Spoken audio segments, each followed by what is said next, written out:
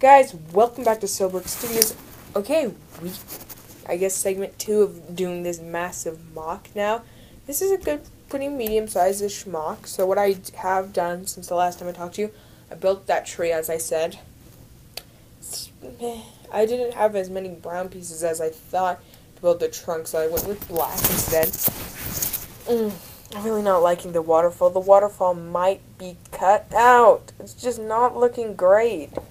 I don't know. I'm maybe gonna do some, put some foliage in and all that, and I don't know. That'll probably be the only tree. I don't know. It might be taken out later, the waterfall.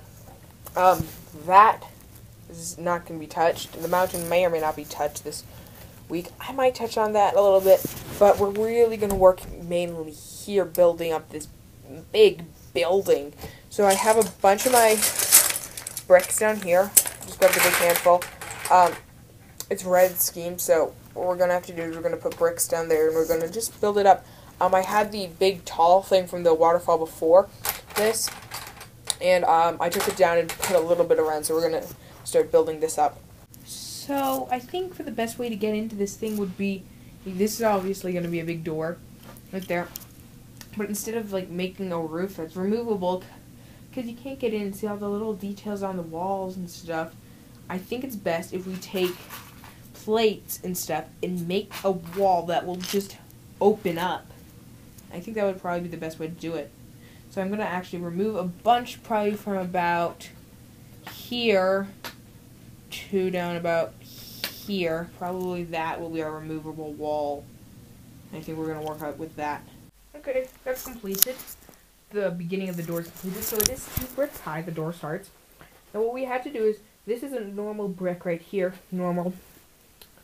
One of these, but above it to create the door, because we need to put these flat pieces on top of it, we need to plate it. So there's 2 rounds of 1 by some amount of plates, about this thin, 2 rows of those.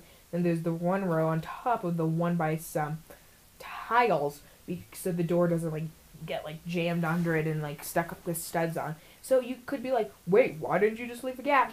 It doesn't look as good. But this is going to happen, and then these are going to be hinges in white, because I don't have them in red, so I'm going to do a white layer next. Door will be red with the rest of the building. Up above that should be white, and then we'll do 2 rows of red, and then the door white. I'm not sure. I'll show you it as we continue, though. Okay, bad news. We've run out of this light red piece. Oh no. This is not good. I was wanting to do the entire base in this red, and this is tiny, this base, so far. I don't have anything to really compare it to. Okay, this is a 1 by 2 brick. So small it is. It's not that tall at all. It's probably 6 bricks high. Now, these yellow bricks, ignore those. Those are just so the base plates don't separate while I'm building. What do we do here?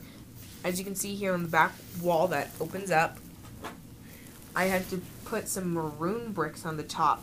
Okay, so what I can do is I have a couple different bricks. What I could do, I could do orange. Orange doesn't look too bad.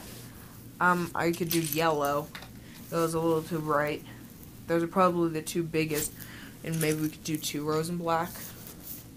I don't know. Those are the colors. I think we might do orange because it's the closest.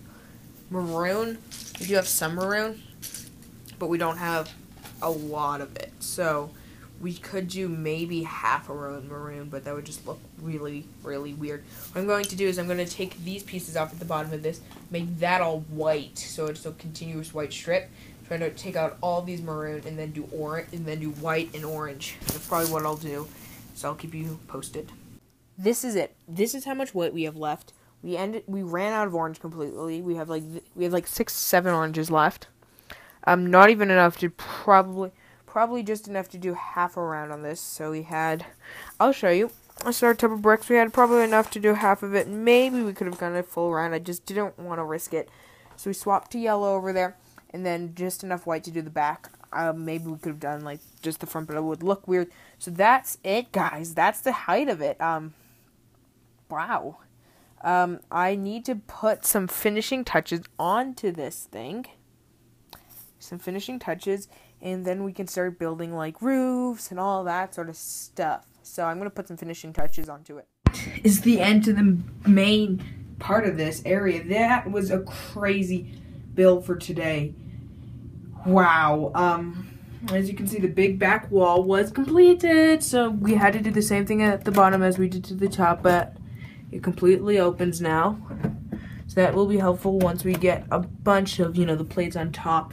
There's still a bunch of work left to do on this MOC, but I think that's probably all I'm going to do for today. I do not expect, doing later today and being like, yeah, I'm going to go build the second story to this, because there will be more to this building right here. The mountain needs to still be closed up and off.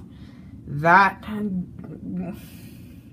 whatever we're calling those cylinder pieces over there, that needs more. Here I can, and the tree's not too great, and I might change it, but the tree I think should stay the same for the moment. River looks great. Waterfall may or may not stay. I do like it, but I do like the idea of it. I don't know if it's just gonna stay as my only thing, so I think that's where I'm gonna leave it up for today, guys. Bye.